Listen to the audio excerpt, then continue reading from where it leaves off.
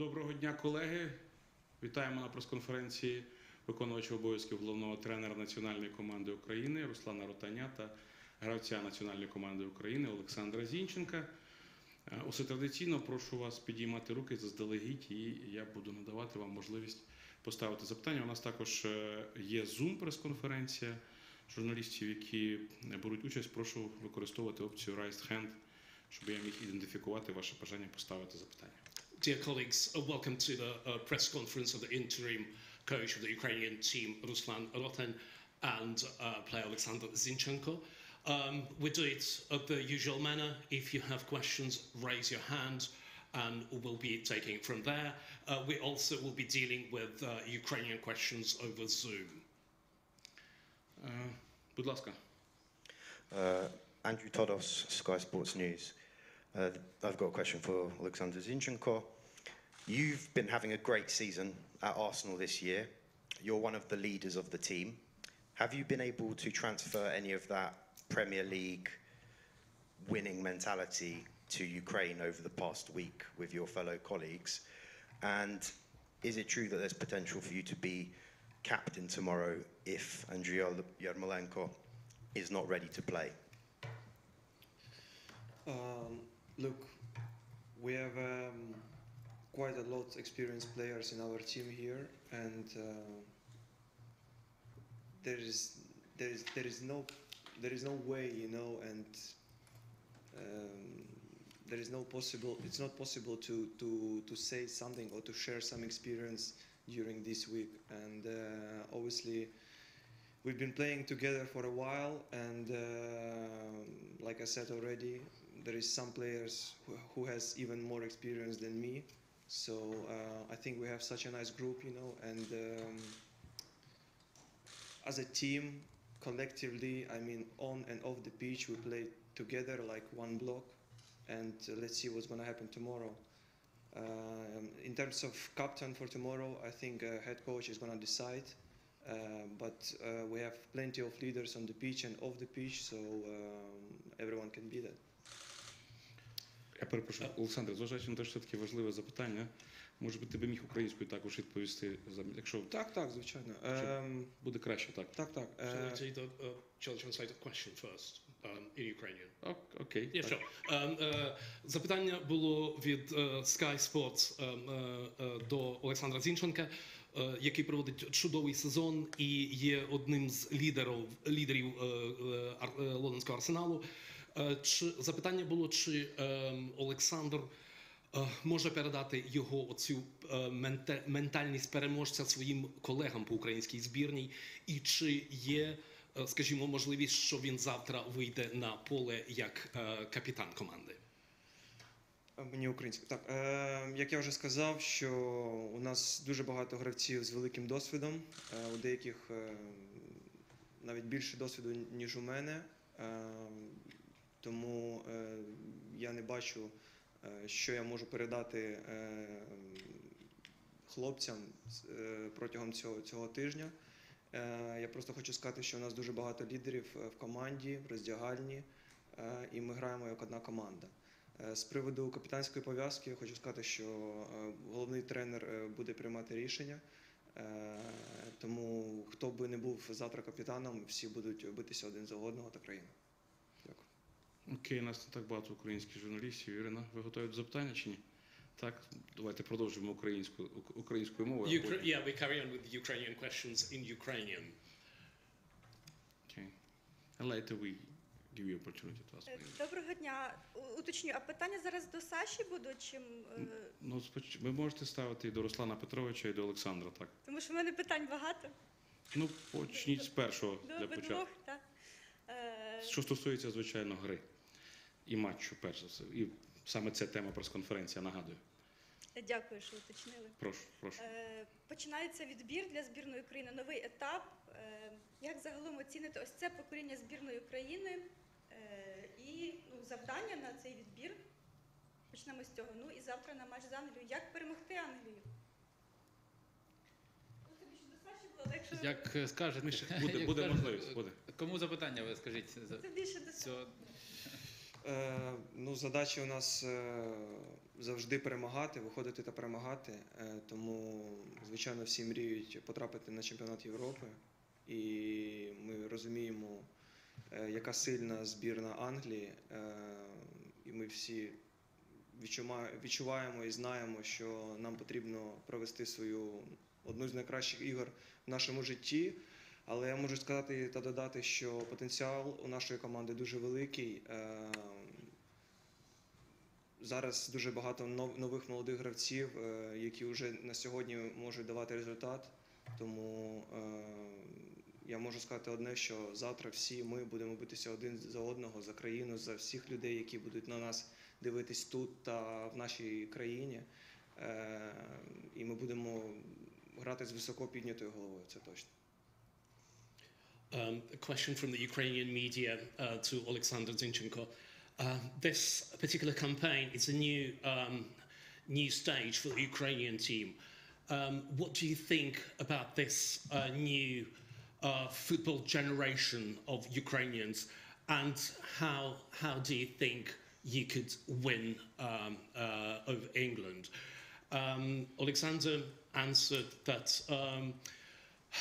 clearly we come onto the pitch always to win, and everyone in the team is dreaming about playing at Euro 2024. We totally realise and understand the strength of the England team, but we have to basically show our best performance. As Alexander put it, we have to play the best game of our lives. And Alexander also added that we'll be fighting for our country, we'll be fighting for everyone who'll be watching this game. So this is a huge task. Окей, прошу, якщо є до Руслана Ротаня, то можна зараз поставити питання, прошу. To Coach Rotan, any questions? Yes. Прошу. Руслане, все-таки про матч з Брентфордом, такий напівміфічний, напівзакритий. Яку інформацію він вам дав? І все ж таки, чому він настільки був закритий? Я, наприклад, прилетіла в Лондон, і я не змогла на нього потрапити. Хоча була вже в той час тут. Дякую за запитання. Ви розумієте, якби всі, хто захотів попасти на матч, захотіли прийти на цей матч, то був би повний стадіон, розумієте? Але це була проблема з організацією не тільки для нашої асоціації, а для самого Брентфорду, да? Який матч цей, скажімо так, організовував. Тому, по-перше, цей матч, якщо переходити до самого матчу, він був для нас, мабуть, важливим в плані того, що ми давно не збирались, тому що мало тренувань ми проводимо разом, тому такі матчі дають нам краще, скажімо так, почувствувати зв'язки, награти їх і також налагодити взаємодії між ланками. A question from the Ukrainian media. A lady was asking about a game against Brentford, a training game. She said the game was basically closed. She arrived to London and she couldn't get to the game. The question to Coach Rotань, why the game was in such a secrecy, and you know, what's the basic idea? What's the take on this game? Coach Rotань said if everyone wanted to get to the Brentford game, which was played at Plough Lane in London, it would have been house full, and clearly the organisers, Brentford Football Club, would be going through enormous tasks of a different nature.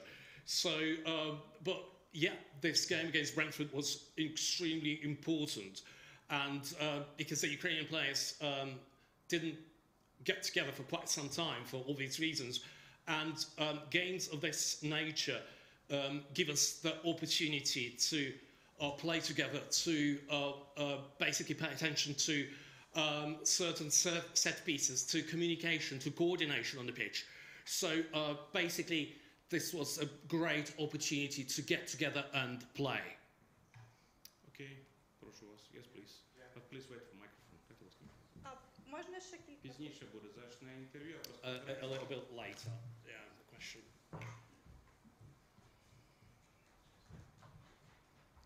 Just for Alexander, you'll obviously come up against an Arsenal teammate in Bukayo tomorrow, but as well a number of teammates from Manchester City. I wondered if you could just speak about what sort of relationship you've got with them and the support they've given you over the last year.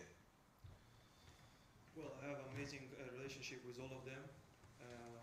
We are good friends. We keep in touch. I think I keep in touch with all of them, obviously, and I love them so much. But unfortunately, on the pitch there is no friends. So let's see what's going to happen tomorrow. Unfortunately, Bukayo didn't give me line-up yet, but I'm going to push as much as I can, and let's see what he's going to say. Just on the, I suppose they all have been, any teammates have been a great support to you over the last year. Obviously, I've got a lot of support from all of them and from the other teammates in the team, which I'm so grateful. Using this opportunity, I would like to say also massive thanks to all UK for all help and support for all of us Ukrainians, for the country, for all people, for all refugees which is living here. It's so important for us. Without your support, it would be so difficult and tough. So thanks a lot for that. We really appreciate it. Okay, just please pause. Translation. The question, запитання було від англійського журналіста до Олександра Зінченка. Він завтра вийде на поле проти своїх колег з команди з Арсеналу. Запитання було, які в нього стосунки і чи відчуває він підтримку від своїх товаришів з Арсенала. Олександр сказав, що він у чудових приятельських стосунках з усіма гравцями, і вони постійно спілкуються, але, як Олександр подав це, на футбольному полі не буде друзів.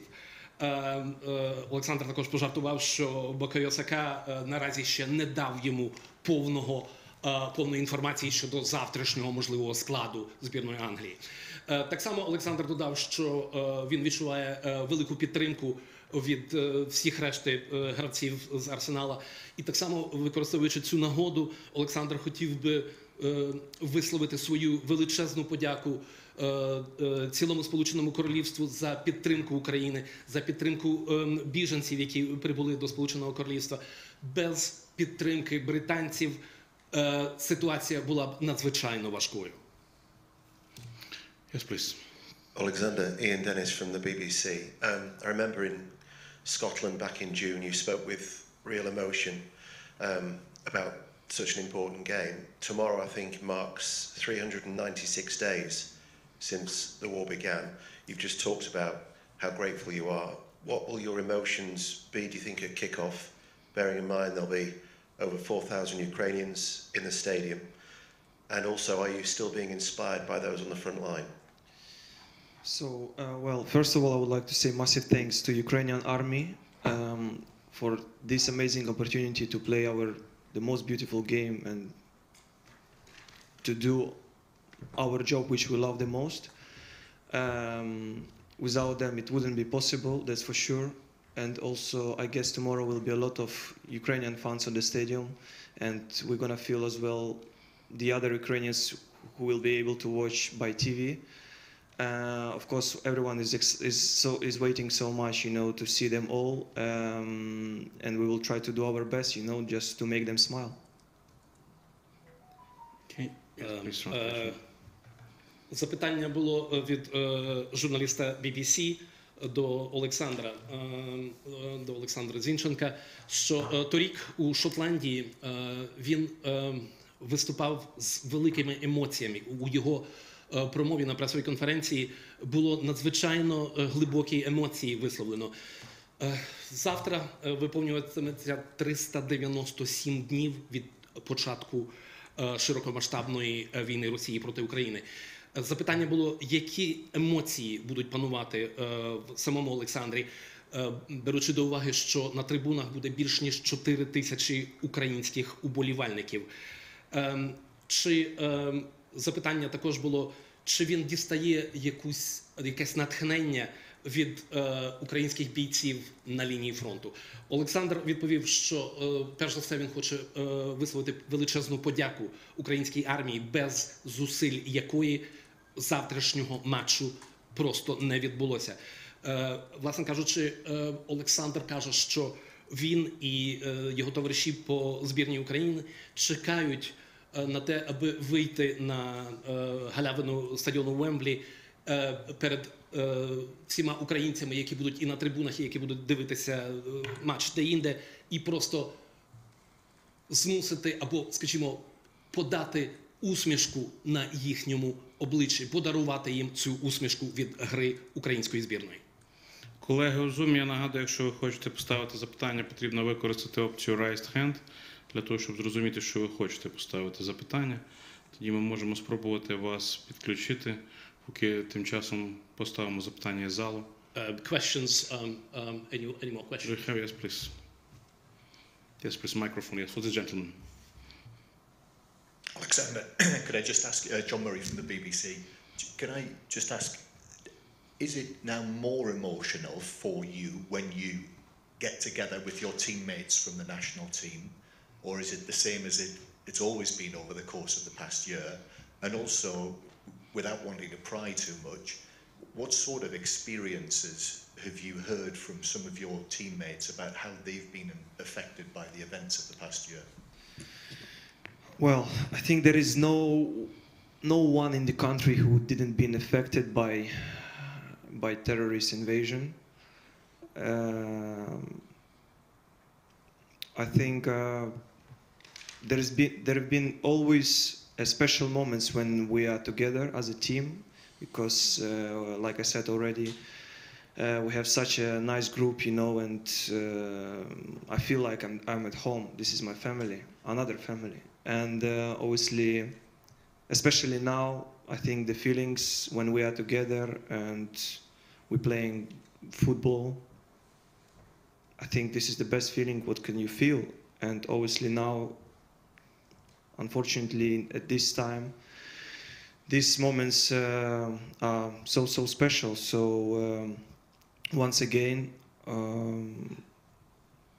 like you said, it's about 397 days since terrorists invaded our country, and I would call this 397 days nightmare. So I think everyone in Ukraine lost something. I'm talking about maybe one of the circle, maybe house, maybe job, maybe properties, I don't know, whatever. But everyone completely changed since that. That's for sure. Так, прошу переклад. Запитання від журналіста BBC до Олександра Зінченка було, що його емоції завжди були на досить високому рівні.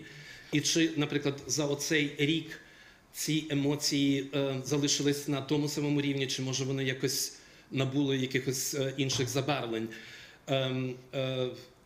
Чи він, запитання до Олександра було, чи він чув щось від своїх, можливо, товаришів по команді, якісь історії, як кого заторкнула ця війна?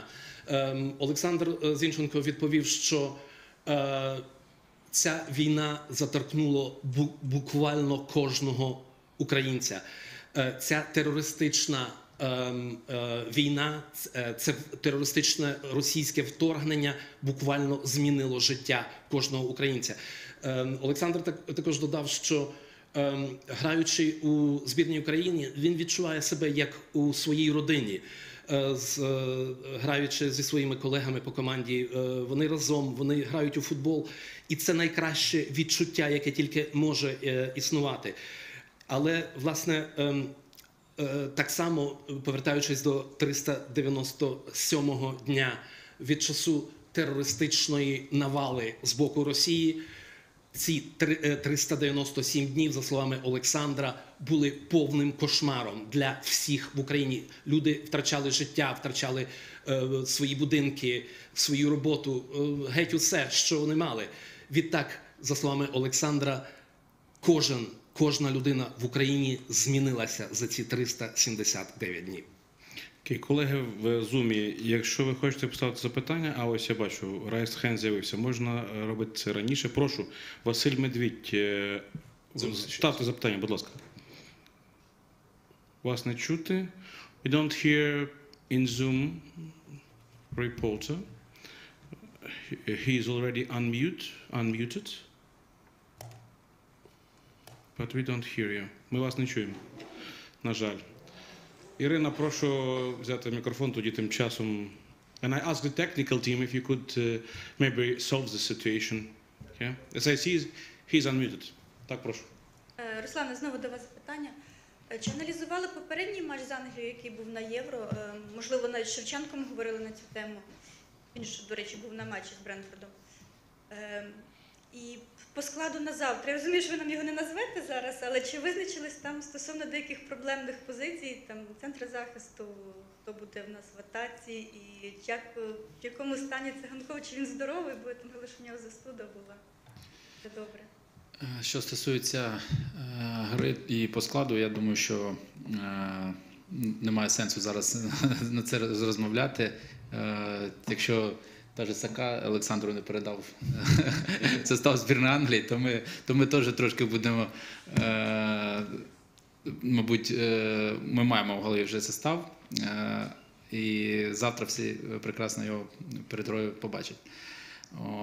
Що стосується гри, яка була раніше, я її бачив на Євро, ми багато разів передивлювалися з колегами цей матч. Дійсно, висновки ми будемо робити, що стосується стандартних положень того матчу, обов'язково треба передивитись. Знаємо, яка буде атмосфера на Вемблі, знаємо добре команду Англії, знаємо, що це команда з топ-5, я рахую, я вже це казав.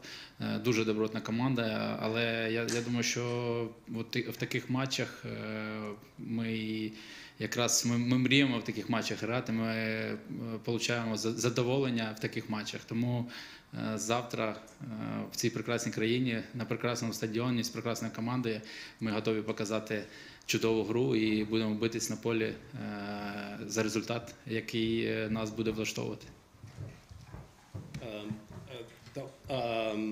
That was a question from the Ukrainian media to Coach Rotань. Did you analyze in some ways a previous game against England at Euro 2012?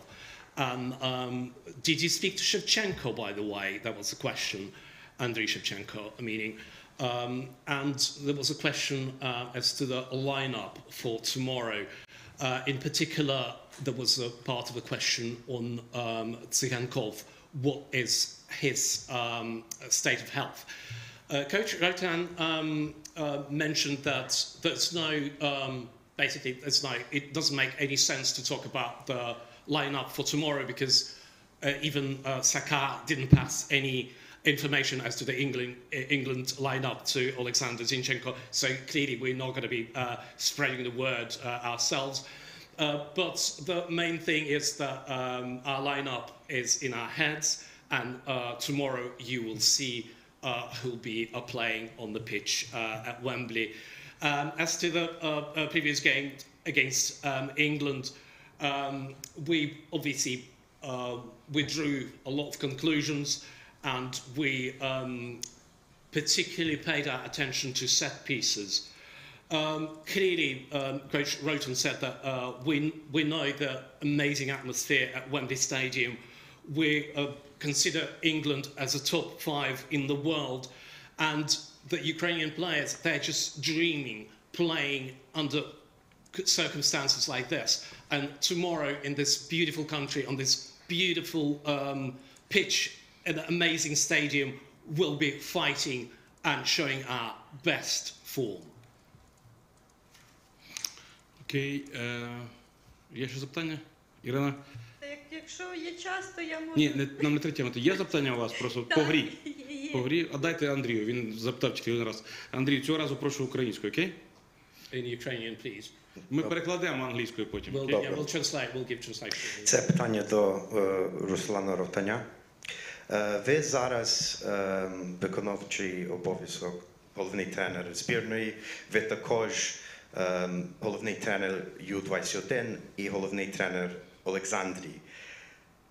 Як ви взагалі маєте ті три роботи в один раз? Як взагалі ви так... Як йому так вдається? Так, як вдається, і більш в тому, чи завтрашній матч буде позитивний після того, що ваш Ю-21 виграли вчора? Так, наразі Ю-21 додає впевненості нам, це дуже гарний знак. Що стосується зараз моєї посади, я рахую, що потрібно розмовляти конкретніше. Завтра матч, я в національній збірні, виконуючий обов'язки, я сконцентрований на цьому матчі. Прийде час, коли післязавтра зранку я від'їду в Італію і буду вже в Італії на матчі молодіжної збірної. Тому я рахую, що ми зараз маємо, країна має, всі ми маємо ситуацію, з якої потрібно вийти. Я від себе, мабуть, не зміг відказати, коли мене запросили на цей матч, щоб я був виконуючим обов'язки. Це було б, мабуть, не патріотично з моєї сторони, тому я був розстріляний. Так, тому концентрація є на матчі на завтрашньому, а все, що йде далі, то буде концентрація далі. The question in Ukrainian was to coach Ruslan Rotань. Now you are the interim coach of the main Ukrainian national side. You also, as a main coach, head coach of U21 Ukrainian team. On top of that, you're head coach of the Alexandria football club playing in the Ukrainian Premier League. How do you cope? How do you combine all these three jobs? And a second part of this question was going back to the Ukrainian U21 team who won yesterday. Did it give the team a certain boost? Coach Rotань said, of course, a win of Ukrainian U21 team is a good result, and it could be very inspiring. As to his job, he's clearly concentrating on tomorrow's game, because clearly he's balancing, it's true, he's balancing many things. He's juggling quite a few dishes, in his hands. But, for instance, after the game tomorrow, he goes straight to Italy to watch U21 playing. When they approached Ruslan Rotань obviously with the idea of him being an interim coach for the Ukrainian national team, he said he just couldn't say no. It would be totally unpatriotic. And jokingly, he even said, I might even get a firing squad if I would say no. But he says, but jokes apart, we're totally concentrating on tomorrow's game, and tomorrow's game is the only thing on my mind. Дякуємо, колеги. Ми вже повинні починати тренування. Дякуємо вам за увагу. Thank you very much. We have to start. To go on to our training session. Thank you for your questions and your attention. Thank you.